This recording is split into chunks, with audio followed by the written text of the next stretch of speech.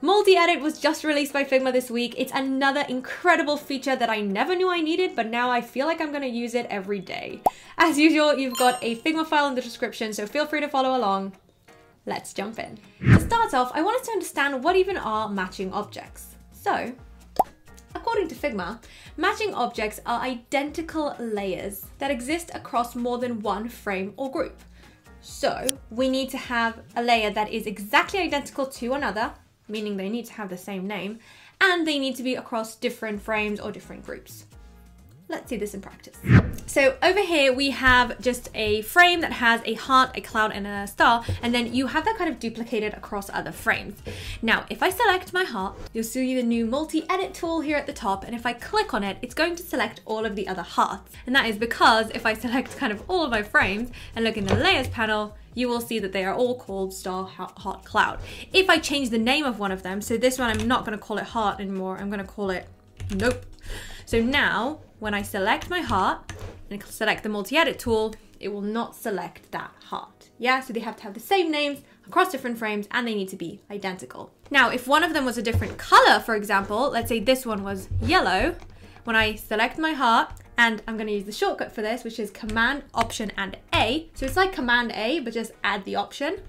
You see that the yellow one is still selected. So it cares about the name, it cares if they're in a different frame, but it doesn't care about the color. Moving on. So we saw how we can click on one object and then just like find it everywhere else, but we can also do this in a slightly different way. If I select this red circle and then I use Command Option A, it will find all of the top ones. Great. But I have another way of doing this. So if I select my red one and then I hold down Shift and I drag, it will also select just those ones wherever I'm dragging. You will also see that just by holding Shift down, it's highlighting, it's doing a little bounding box over the ones that it finds that are matching. And that's super cool because if I select like both of these, now I can do that, yeah? So let's say I want to change the top and the bottom one, but only on these two, and instead of light gray, I'm going to change them to purple. So there's a few different ways that we can make this selection. We can either select the element and then Command, Option, and A to find it anywhere else, or we can select the object and hold down Shift and just drag to find it wherever we need to. Another cool thing is that we can use our alignment tools with the multi-edit.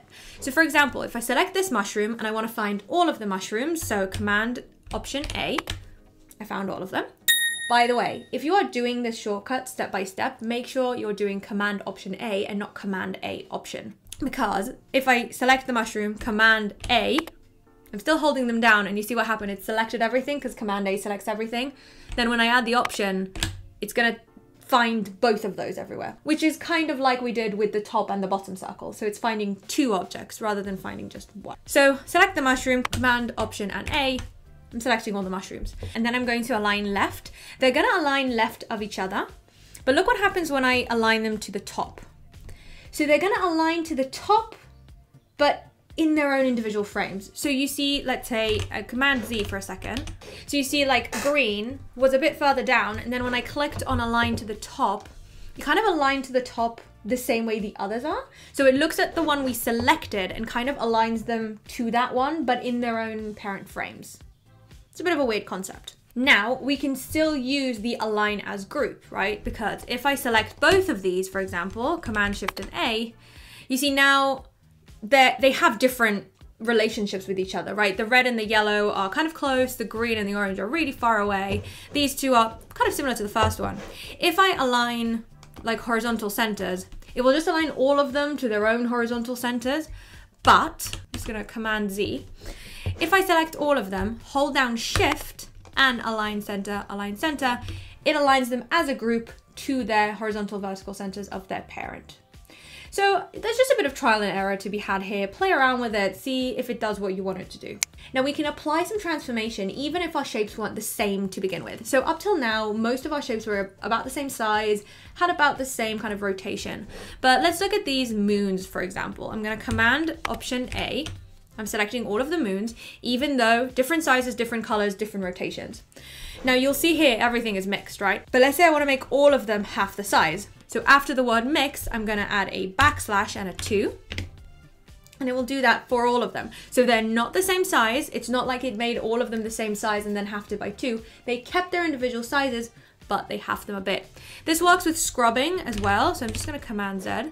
If I scrub over my rotation, and they each just keep rotating, so they don't need to align themselves to the same rotation as the other.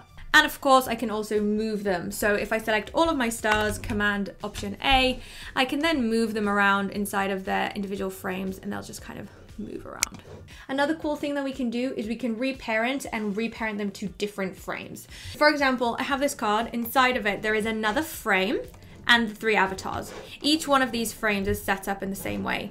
But if I select all of my 3 avatars, Command Option A, and then I'm going to start dragging them so they're inside of the frame. You see already I can tell that this worked because all of the inside frames got that bounding box that lets me know that they've kind of absorbed an element.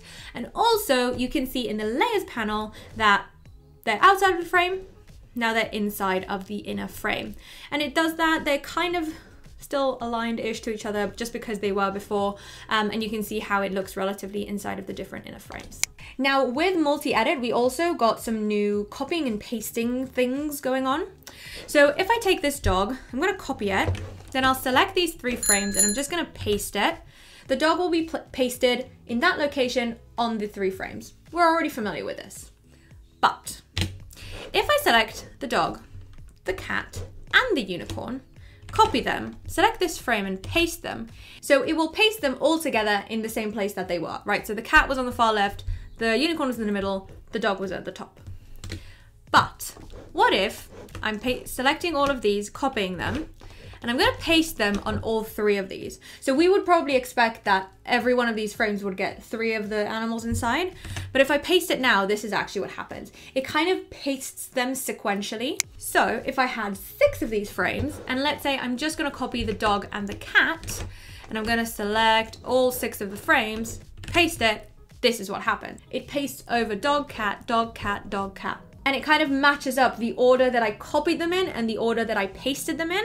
So if I copy unicorn first and dog second, copy, then I'll select this one, this one, this one. So I select this one first, so it should get a unicorn, this one should get a dog, and this one should also get a unicorn. Boom.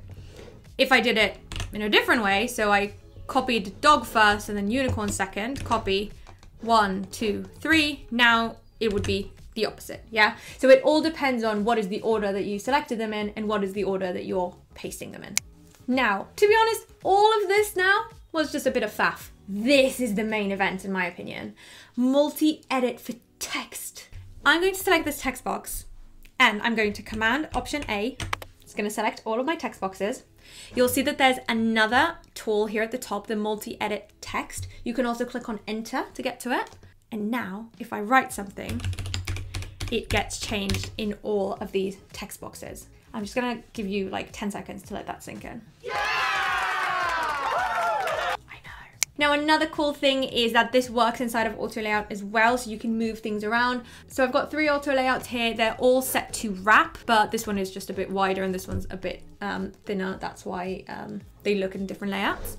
And if I select one of the elements inside and I Command Option and A, it will find it in all of them, and I can move the objects inside of their respective auto layouts at the same time.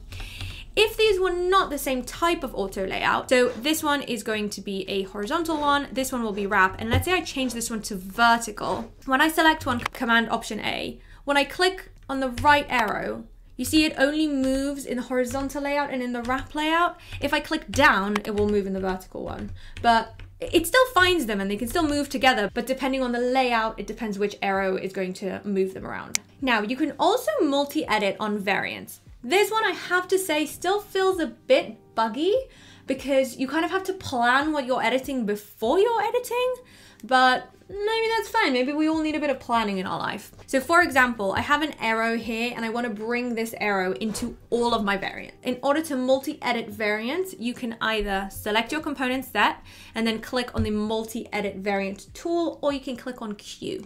So once you do that, you can kind of see that if I'm selecting my set, they all have this like dotted line, but I can also just click on Enter and select all of them. Now, I want to bring this arrow into them.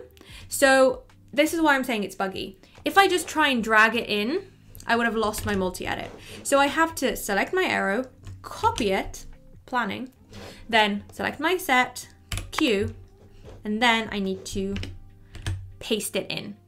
Yeah.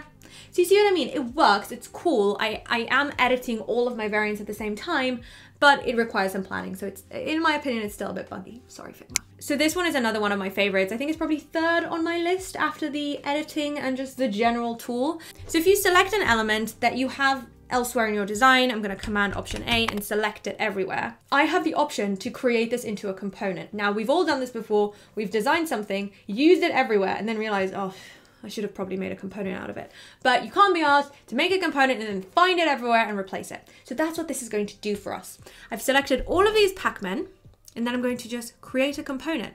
And you see what happened? It created it outside of these frames. I've got my little Pac-Man, and all of these are instances of it. So if I go in and I edited it, you see that they're all going to be edited with it.